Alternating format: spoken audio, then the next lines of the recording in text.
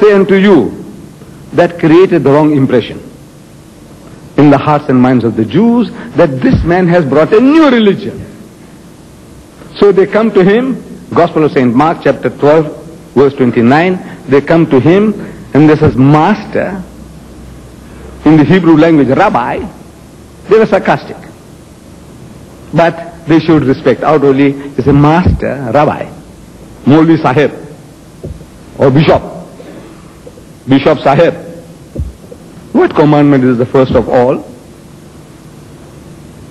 And Jesus answers and says unto him, the first is, in the Hebrew language he said, Shama Israelu Adonai Eloheinu Adonai Echad. Hear, O Israel, the Lord our God, the Lord is one.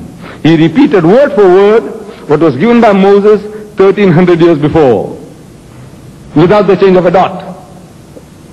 Meaning that in the fundamentals of faith, no change. If Trinity was what he had come to teach, that was the occasion for him to clarify himself that, look, you have been hearing about Shama Israelu Adonai Eloheinu Adonai Echad, but now I'm telling you that for there are three that bear record in heaven, the Father, the Word, and the Holy Ghost, and these three are one. That was the occasion. But he didn't say any such thing. In other words, in the fundamentals of faith, no change. Same. Some 600 years later, a Christian deputation comes to the Holy Prophet Muhammad from an area called Najran, and they were housed in the mosque of the Prophet for 3 days and 3 nights. They ate there, they slept there, and for 3 days and 3 nights they had a dialogue in the Masjid al-Nabawi, in the mosque of the Prophet. During the course of the discussion, the spokesman for the Christian poses the question, among so many other things. He says, all right, now tell us, O Muhammad, what is your concept of God? And he doesn't fumble. He doesn't say, well, you see, it's like this and like that and like that. He, so to say, presses his spiritual buttons. There were no buttons to press. I said, so to say. I hope you people, my brothers and sisters from India and Pakistan, they understand my English. It's very difficult for me to say things, and then now you go along and say Muhammad was pressing his buttons, to get his answers. I said, so to say, कहने की बात. You कहने की बात, यूं कहते हैं. So to say, he presses his spiritual buttons, asking, oh my Lord, what shall I say? Nobody heard him say that. But so to say, trying to contact the source of all knowledge, the head computer, as the Quran describes, بَلْ هُوَ قُرْآنٌ مَجِيدٌ فِي لَوْحٍ مَحْفُوظ, that this is the glorious Quran from a tablet preserved. Anyone who has a connection with that, any prophet of God would have access to that type of knowledge. Like the end terminal of the computer system. You press the button and you get the information. Your flights, timing, this, that, reservations, everything is on. So, what shall I say? Comes the answer from the head computer. Fi lawhim mahfuz, from the preserved tablet, saying through his mouth, using him as a mouthpiece. So, Qul huwa Allahu ahad, say, he is God the one and only. Allahu samad, God the eternal absolute. Lam yalid wa lam yulad, he does not beget and is not begotten. Wa lam yakun lahu kufuwan ahad, and there is nothing like unto him. A touchstone of theology in 4 verses. There isn't a theology on earth which these 4 verses do not cover. Come with any idea of your concept of God. Either with these 4 verses we accept or we reject. This is the touchstone of theology. 4 verses, he uttered them.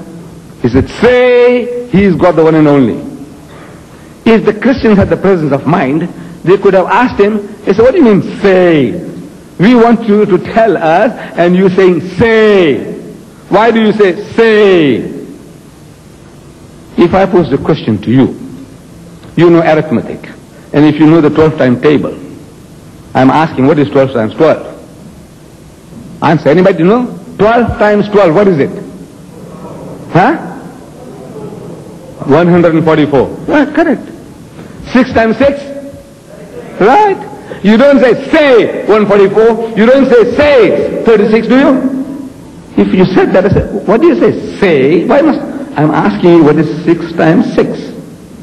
So you say 36. What is 12 times 12? You say 144. You don't say. If you ask Muhammad, if they had asked, why do you say? I am asking you, why do you say? He is Allah, the one and only. He says, no, I'm told to say that. As if it's only being used as a speaker in the radio. From the head computer, it's being transmitted through him. The message comes, say, He is Allah, the one and only. Allah, the eternal absolute. He does not beget and is not begotten. And there's nothing like unto Him. And that to normal speech. He was speaking on a certain level, normal communication. Then all of a sudden, he goes into another level, which is not his. قل هو الله أحد الله الصمد لم يلد ولم يولد ولم يكن له كفوا أحد. And back to normal. I say, you see, this is our concept of God, my brothers. You understand? This is so. So, first words. قل هو الله أحد. Say, He is Allah, the one and only. Moses said, Hear, O Israel, the Lord our God, the Lord is one. Jesus said, Hear, O Israel, the Lord our God, the Lord is one. Muhammad is made to say, قل هو الله أحد. Say, He is Allah, the one and only. What is the difference? It's the same message, meaning the same thing. So in the fundamentals of the teachings of Moses, Jesus and Muhammad, there is not an iota of difference. What was Moses teaching? Islam. What was Jesus teaching? Islam. What was Muhammad teaching? Islam. Submission to the will of God. But today we have some variations. We want to know now solutions to our problems. God Almighty was guiding the children of Israel through Moses. They had been liberated from the Egyptian bondage in the Sinai Peninsula. They were marching from one oasis to another, and they were supposed to do that for 40 years. 40 years, on and on and on and on and on, till the older generation, the people who had worshipped the golden calf would perish. A new generation would go into Palestine. That was the philosophy behind marching for 40 years. In the desert, the Jews, the children of Israel, they needed a law that would give them quick justice. An eye for an eye and a tooth for a tooth. Beautiful law. In the desert, it's a beautiful law. The adulterer and the adulteresses stoned them to death. Anybody picking up firewood, doing any work on the Sabbath day, Yom Saturday, kill him, stone him to death. That's the only language they could understand. A rebellious people, as Moses describes them. This is, behold, a stiff-necked people. This is Moses, the prophet, saying, a stiff-neck means arrogant people. He says, ye, you, have been rebellious against the Lord since the day I knew you. This is your tradition from the very beginning. Since I know you, you are like that. For such a people, you need a law, hard law, stern law. It's a beautiful law. The law is made for your needs. So eye for an eye and a tooth for a tooth. You were trying to chase the birds from the field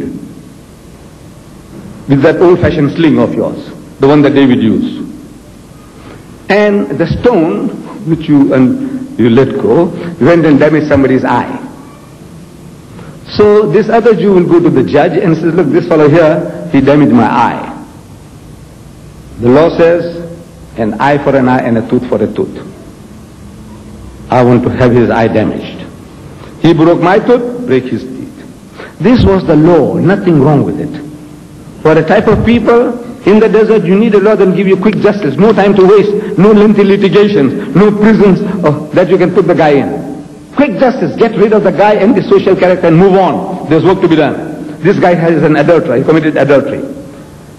Your law, the Jewish law, allowed the guy unlimited number of wives. Why did you interfere with somebody else's wife or daughter? You deserve to die. There's no prisons in the desert. Leaving the guy in the desert to die of hunger and thirst was more cruel than getting rid of him by stoning him. Get rid of him, and he becomes an object lesson for others. See what happens? You do the same, you go the same way.